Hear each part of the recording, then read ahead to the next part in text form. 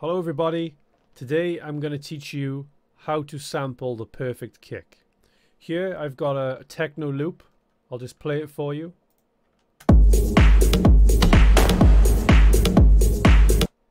Now I really want to get that kick out of that loop, okay? I think it sounds great and I think it would work well in a track.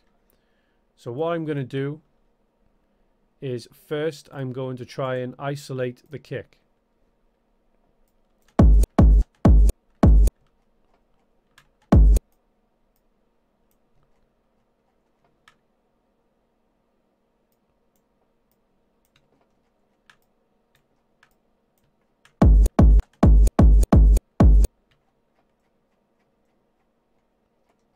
We have a bit of a click on the end here we need to remove.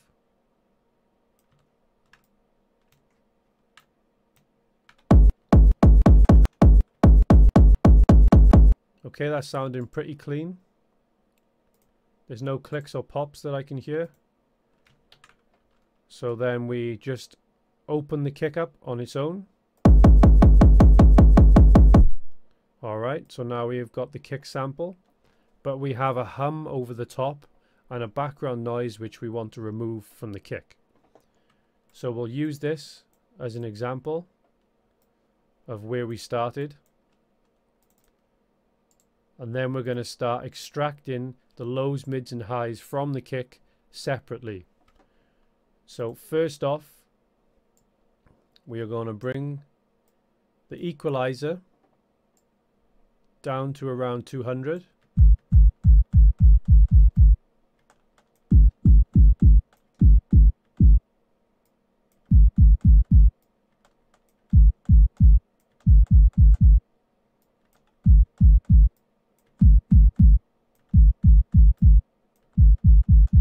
Of course, this is a general rule of thumb. You always want to experiment and find exactly where the highs and mids are sneaking in and ruining the sound of the kick. So here we have the lows taken out. And now we'll repeat the same for the mids. So this time we tend to work from around 100 to around 1K.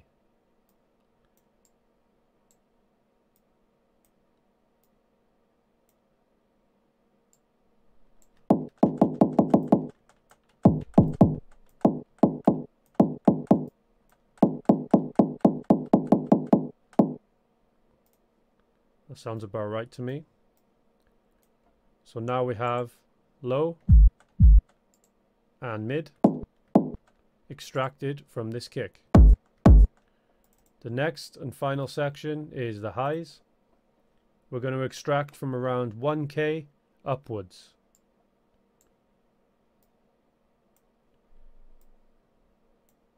So we tend to go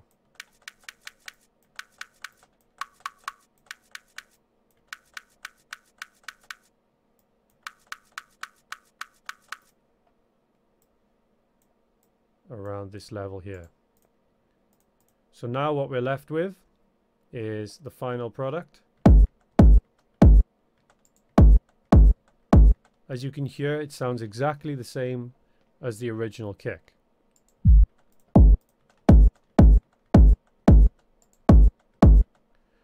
So obviously we don't want this as the final product because it still has the hum in the background, right? The idea is to get the original kick extracted from the loop.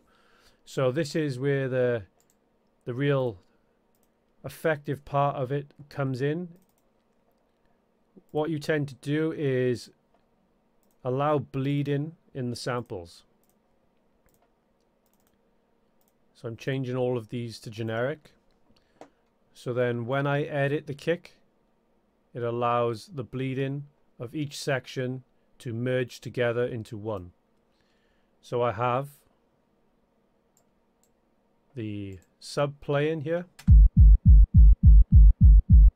And then what I'm going to do is gradually edit the mids until I like the sound and it's removing some of the hum.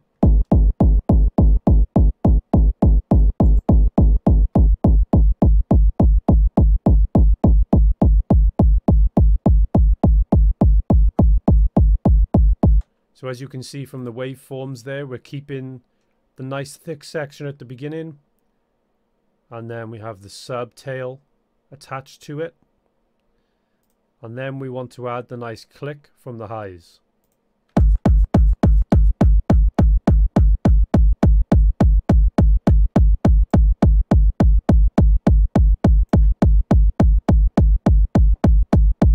Now, as you can hear, we've created a lovely techno kick extracted from this original, and we are left with this.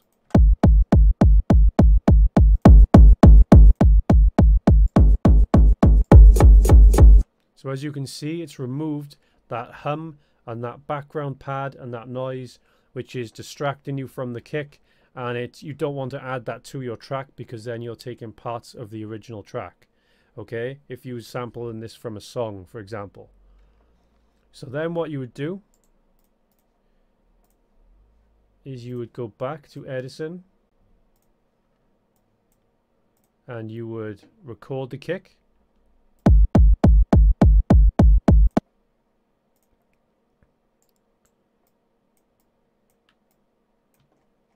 And here you will be left with a perfect kick sample ready to be used in your tracks.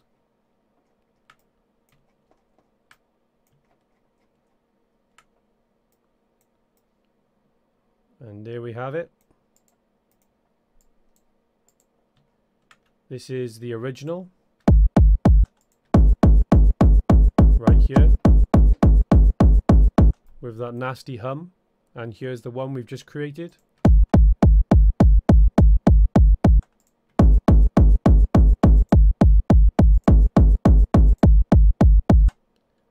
There we go, guys. We have created a perfect techno kick to be used with your tracks.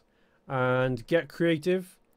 Find the best kicks that you can. Try and create them yourself, of course, or use them from sample packs. But if you find a song that you really love the kick and you want to use it in your own creative way, then this is the way that you can sample it from any song, any loop, any situation.